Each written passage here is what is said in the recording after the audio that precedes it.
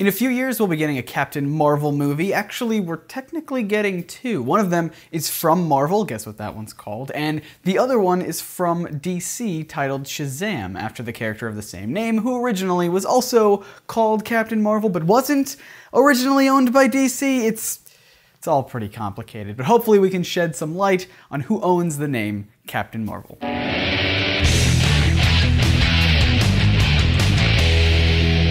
Welcome to Comic Misconceptions, I'm Scott, and I could have done the smart thing and waited until some big news or announcement regarding the Captain Marvel movie came out before posting this video to hopefully give it an SEO boost via tentpole programming, capitalizing on search trends and audience interests, but I didn't.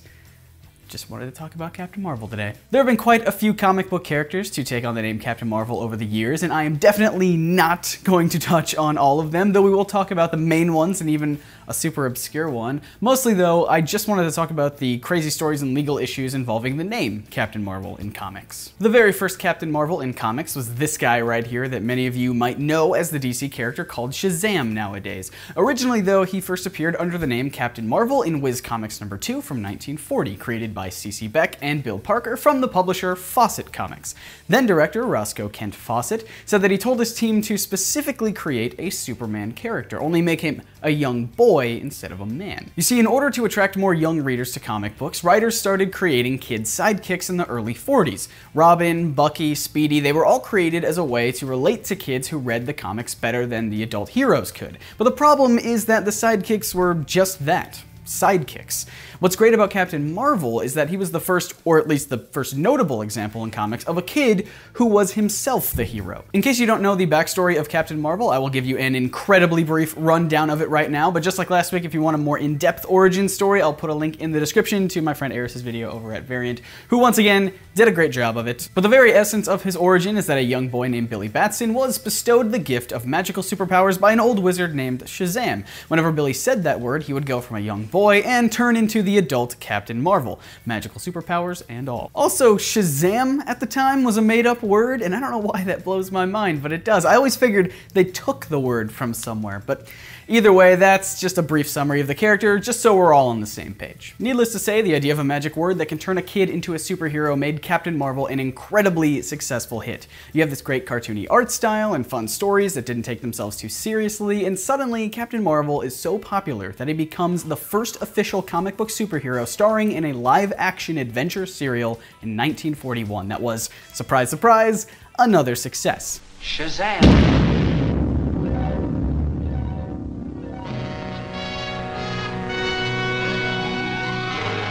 There was even a time when Captain Marvel books were outselling Superman, and DC did not like that. You see, with the early success of Superman, many other comic publishers tried to introduce Superman-like characters into their own comics, but were quickly shut down by DC. But Captain Marvel was Superman's biggest competition yet, so DC sent a cease and desist letter to Fawcett saying that their character was a ripoff of the Man of Steel, and they needed to stop publishing Captain Marvel comics. Fawcett had already dealt with DC before regarding one of their other characters, Masterman, but they wanted to fight this one, so they didn't stop publishing Captain Marvel comics, and in 1941, DC sued Fawcett for copyright infringement. The case wasn't actually brought to trial until 1948, and in that time, Captain Marvel remained super popular. There were even some months where issues reportedly sold anywhere between 1.3 million to 2 million copies twice a month. And to put that in perspective, the best-selling issue of 2014 was Amazing Spider-Man #1, which had only sold 500,000 copies the month it came out. With superhero comics slowly dying out after World War II, Fawcett's sales dropped significantly. So with the trials flip-flopping back and forth in favor of one publisher or the other, Fawcett decided that it wasn't financially smart to keep fighting DC. And in 1952, they settled out of court and paid DC $400,000 and stopped making Captain Marvel comics. Now here's where the story gets interesting. 2 decades later, in 1972, DC Comics approaches Fawcett Comics, interested in licensing the rights to Captain Marvel and the entire Marvel family and reviving them inside the DC universe. DC eventually bought the characters completely in the 80s and published a mini-series called Shazam: The New Beginning. But why isn't that book called Captain Marvel, like the main character? Well, you see, during the decade or so after the lawsuit was settled, the Captain Marvel trademark was just kinda out there for anyone to take. Fawcett couldn't use it per their deal with DC, and DC didn't even know that they wanted the characters yet. This led to a brand new Captain Marvel in the mid-60s from a different publisher, but no, it's probably not the one you're thinking of. It's a character created by a comic book publisher known as MF Enterprises. This character is just the worst. His power is that he can detach his limbs by yelling the word split and bring them back together by saying Zam. That's X-A-M. And that's it. I can't decide if that's better or worse than Arm Fall Off Boy.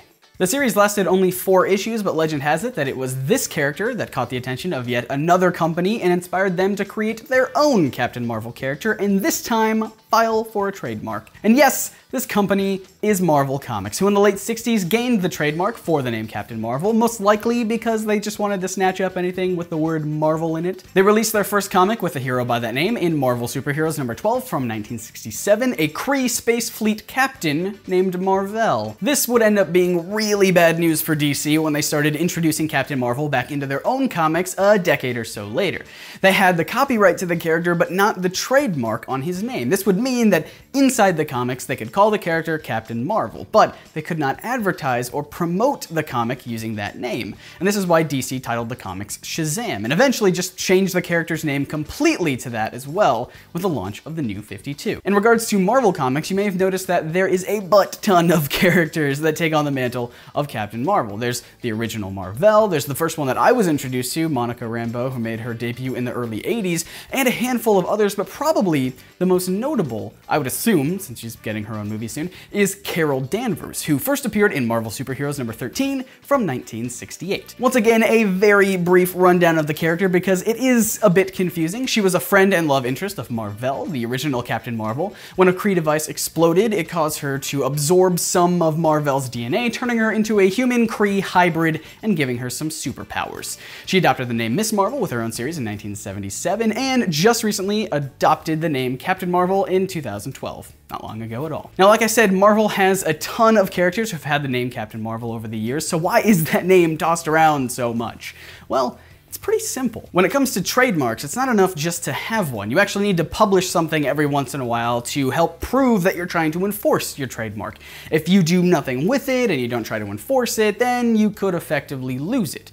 And if Marvel ever lost the trademark, you can bet that DC would jump in and grab it as fast as they possibly could. So in order to enforce their trademark on the name, Marvel would release a new Captain Marvel comic at least every few years. The problem is that none of Marvel's past Captain Marvel characters have ever been historically a huge hit.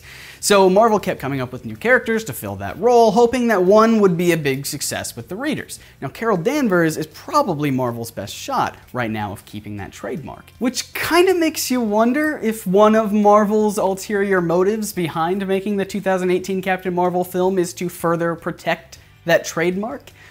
It's at least interesting to think about, I think. Probably doesn't hurt. And that is the somewhat complicated story of the Captain Marvel name in comics, from its origin in Fawcett to where it lies right now at Marvel. I hope that was as interesting to learn about as it was for me to research. Question though, out of all the characters who have ever been called Captain Marvel, who is your favorite? Let me know in the comments. I mean, it's not really fair. We all know it's the detachable limb guy, for sure.